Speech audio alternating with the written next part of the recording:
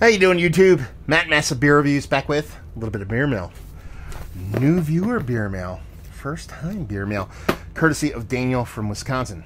Thank you very much, brother. Yeah, he wrote me a bit ago. He's like, hey, man, I'd love to send you some beer from a specific brewery in Wisconsin. I don't remember what that brewery is. We're going to find out because we're going to open this one. We'll see what's what. Yeah, we're post online beer share. I just, while I was doing the online community beer share, the online massive community beer share, my wife was like, hey, beer mail in the fridge. I didn't even do anything and beer shows up. That's what I like to see. So let's crack in this sucker, see what she's got. So, okay. Bottles. I love me some bottles. What do we have going on here? Are they all the same beer or are they different?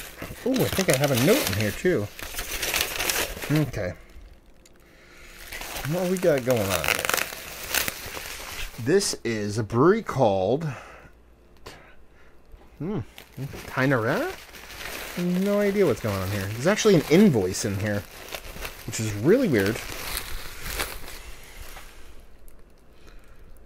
Okay, legendary Wisconsin beer.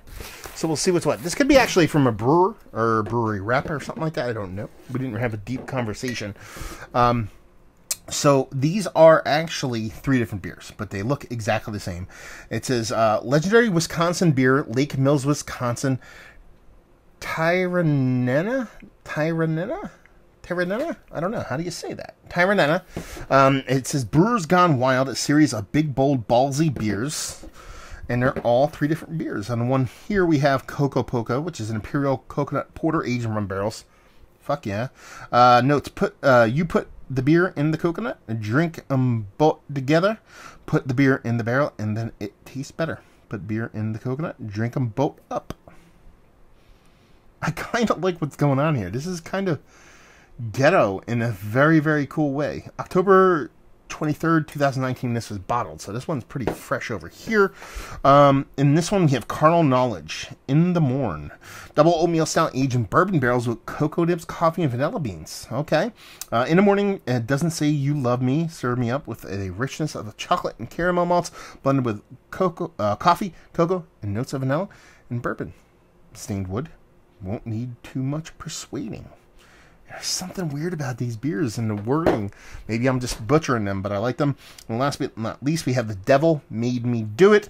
It's an imperial oatmeal porter brewed with coffee beans. A big old black beer with oatmeal silkness. Gee, words hard. Full-bodied with soothingly rich coffee flavors. Devilishly delicious.